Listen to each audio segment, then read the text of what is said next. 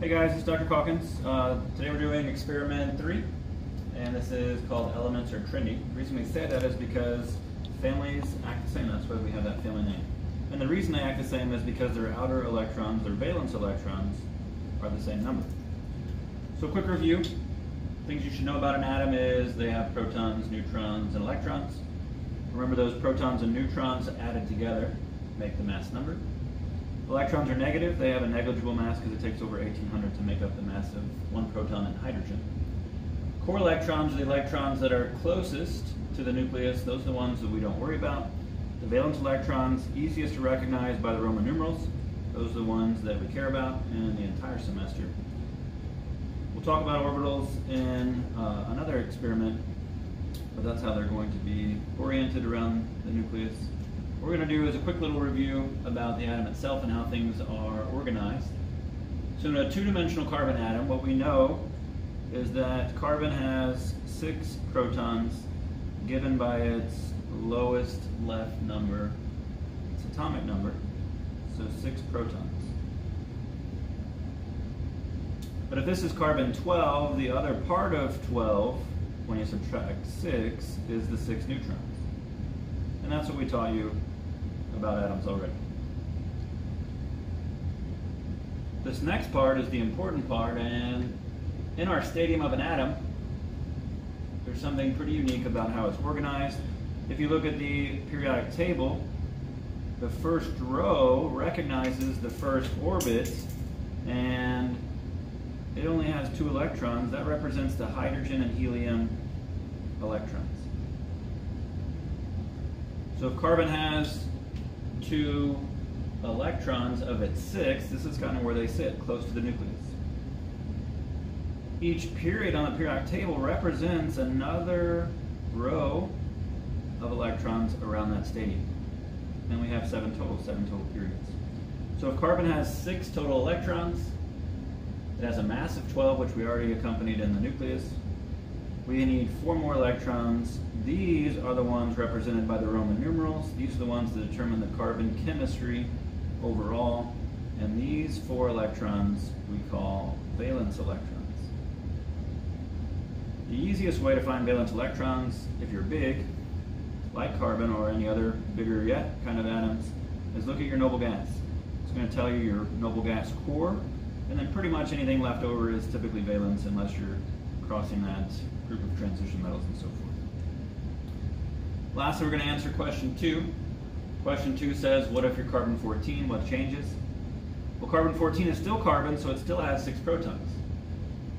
But if it's carbon 14, it needs a mass of 14, not 12. So really the only thing that changes here is you're going to have 8 neutrons, not 6. You're still going to have 6 protons that are positive. You're going to have extra cushion of neutral neutrons floating around, probably in this case making you radioactive as carbon 14 is. But you still have 2 electrons, just like the hydrogen and helium boxes of the periodic table. And then you have 4 more boxes in the periodic table that reaches carbon as the atom. And that shows you one step further in our theory of how an atom really looks. As we turn the page, we get a lot of practice recognizing parts of the periodic table. So this is a great little self-quiz for you to do on your own time.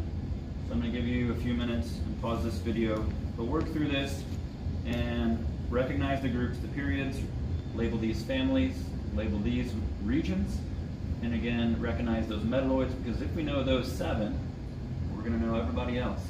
To the left is metal, and everybody else to the right is a non-metal with the exception of hydrogen. So again, you have a spot for a legend down there. Color that in now. All right, so page 15, we're going to see how trendy elements are by testing their families.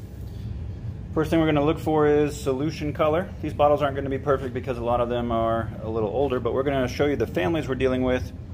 Our first group of families over here, lithium, sodium, potassium, and cesium. Notice they only have 1 chlorine because of their +1 charge.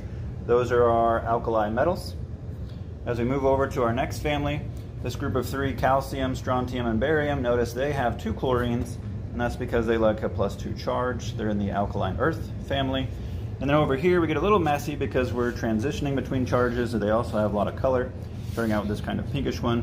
Manganese +2, iron +3, cobalt +2, copper +2. They do have various charges, but those are the ones we're using. Chlorine in all of these cases is our control.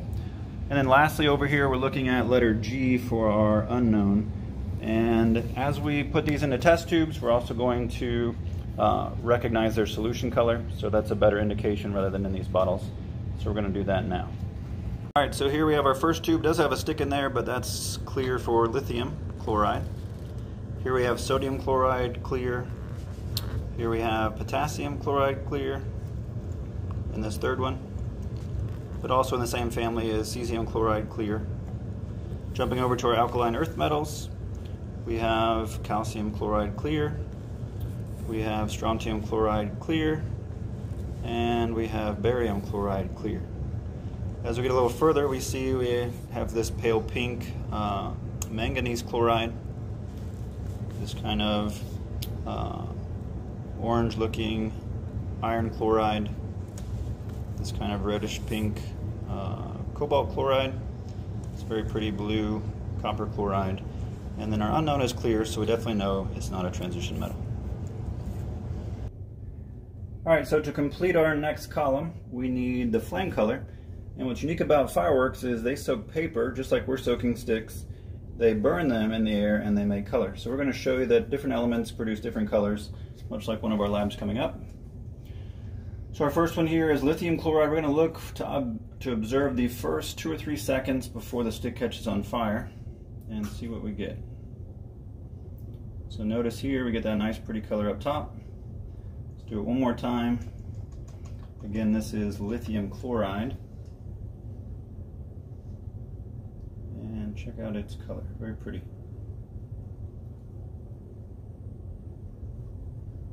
Let's move on to sodium chloride.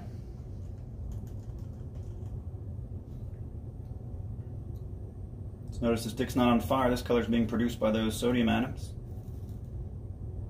One more time. So if you want to change the color of your bonfire, using metal salts can do that. Next is potassium chloride. This one's a little tougher to see.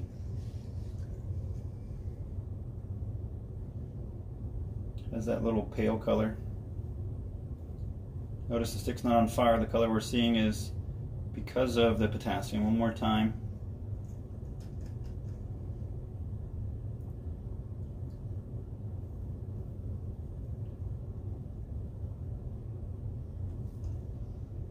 Next is cesium chloride. This one's also fairly difficult to see. Those big atoms a little harder to motivate.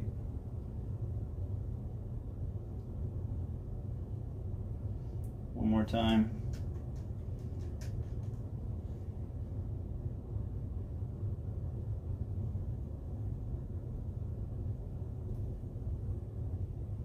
So those were our alkali metals. Let's move on to now calcium chloride. Also a very difficult one to see. It takes a little bit to get hot. There he goes. A lot of little sparkles to that one. One more time.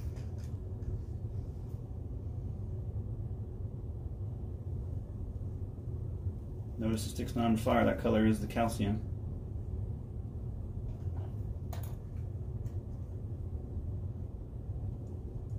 Next we have strontium, a little prettier one.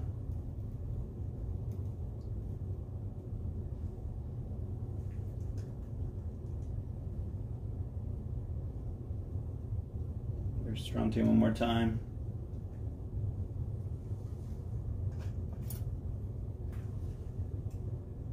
Here we have barium.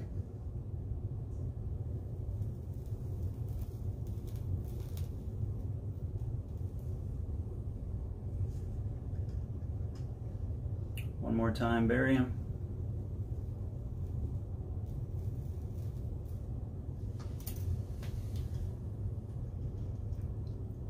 And then now we move into our transition metals. Here's manganese. Not a glitter on that one. One more time, manganese.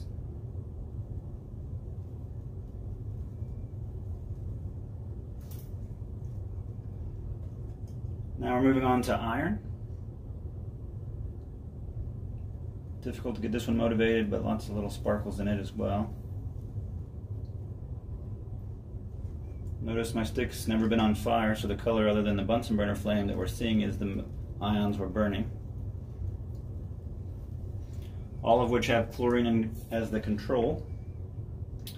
Here we have cobalt. The only disadvantage of this lab is now we're ruining 4th of July.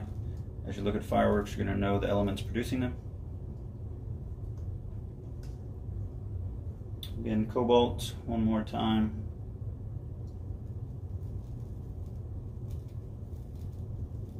A lot of these are sparkly for transition metals. My personal favorite is this one, coming up for copper.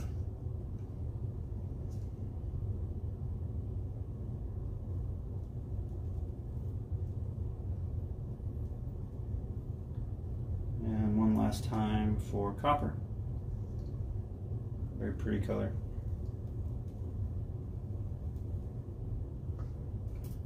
And then our unknown. Our unknown should match one of the previous. Just not a transition metal because again it had no color. So it's either an alkali metal or an alkaline earth metal. We'll have other tests to help out. But from our first 7 choices, which one does this best represent? Unknown letter G.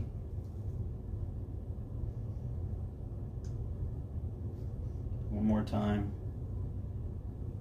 Very, very bright yellow. And that does it for our flame tests. Alright, so now we should be working our way across to our third column, ammonium carbonate. And again, because families are trendy, they should act alike. So we're going to add a few drops of ammonium carbonate to each one, and notice what happens.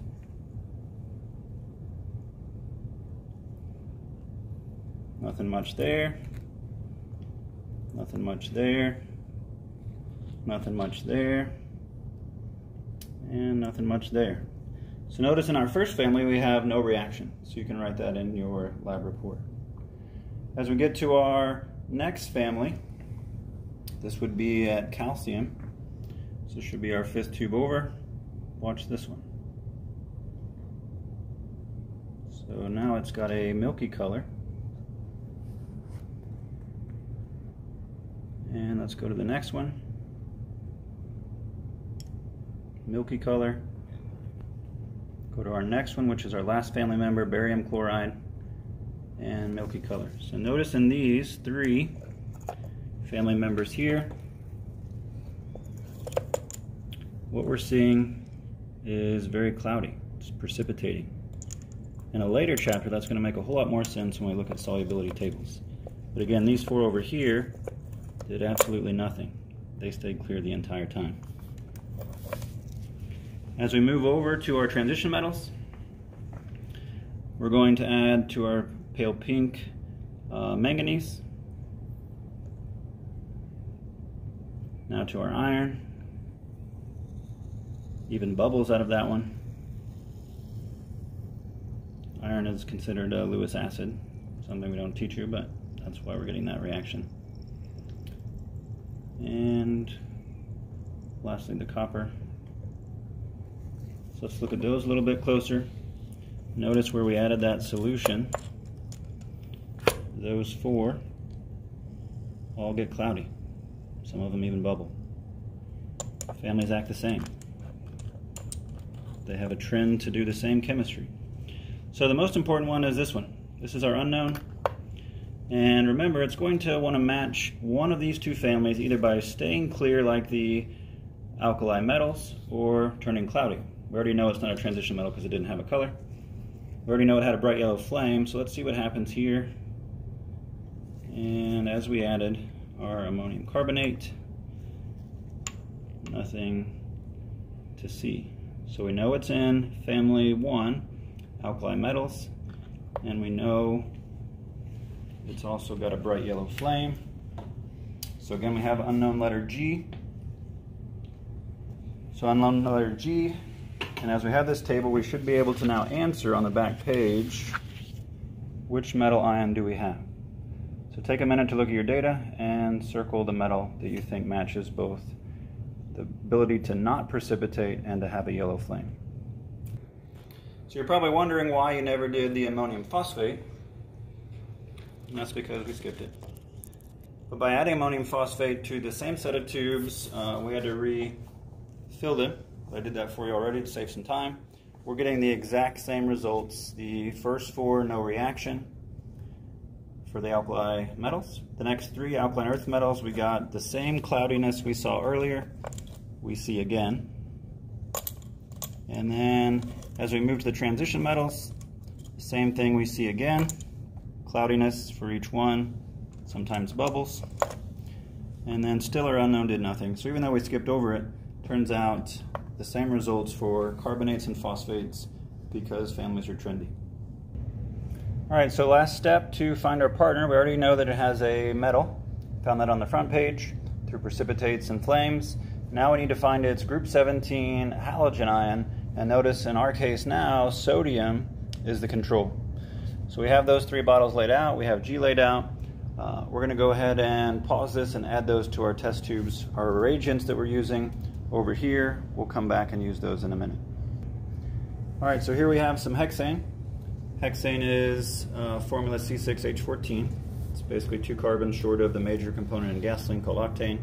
So we're going to give it a little squirt. Notice this is going to give it a 2-layer kind of orientation. Just like oil floats on water, so does hexane. So as we look at that test tube, notice there's 2 layers there because hexane's lighter floating on top. Next we're going to add 1 drop of nitric acid. Nitric acid is nasty stuff, so we're wearing gloves. So 1 drop each, roughly. Nothing exciting yet. Again, our sodium chloride, sodium bromide, sodium iodide are our first 3 tubes. Letter G is our last tube over here for our unknown.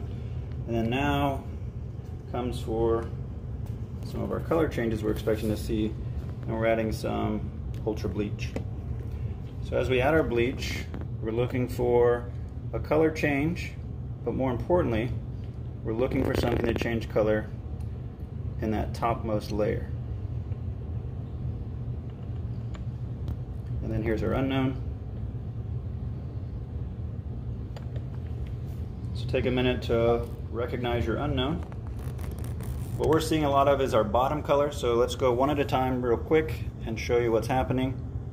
We have chlorine with chlorine bleach. Notice nothing because it's chlorine and chlorine.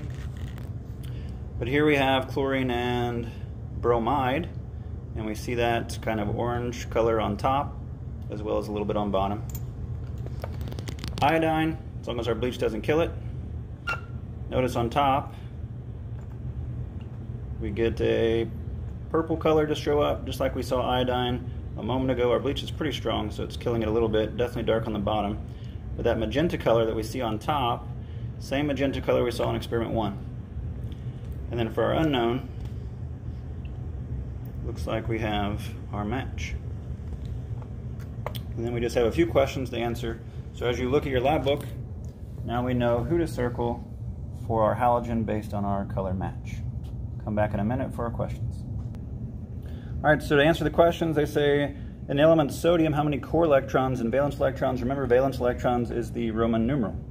So find sodium on the periodic table, look above it for its Roman numeral. It's in family 1 or Roman numeral 1. Sodium also has 11 total electrons.